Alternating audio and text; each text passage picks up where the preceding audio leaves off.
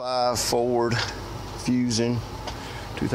Ford Fusion, sorry, 3.0 water pump replacement. I've seen a lot about this top water pump pulley, getting it off. And this is one of the pumps that you do have to pull this pulley to access the pump.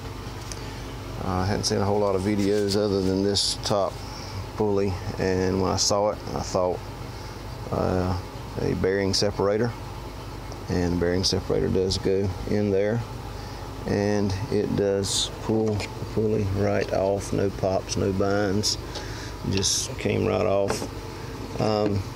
You can of course buy another tool, spend another $100 or $200 for that tool if you're doing this quite frequently.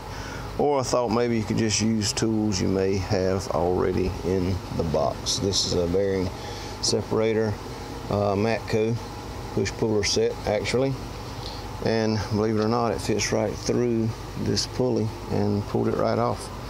Anyway, just saving a dollar. Use some tools you got in your toolbox already.